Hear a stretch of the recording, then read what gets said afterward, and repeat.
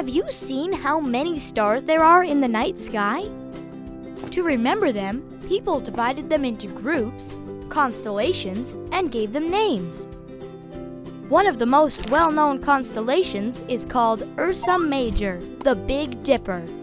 It means larger bear in Latin. You can easily find it by 7 bright stars in the shape of a dipper with a long handle. These 7 bright and 200 less bright stars in this part of the sky make up the constellation. According to an ancient Greek legend, there was a girl called Callisto who was turned into a bear because she was so beautiful it made a goddess jealous. When Zeus found out about it, he put her up into the sky to save her from hunters.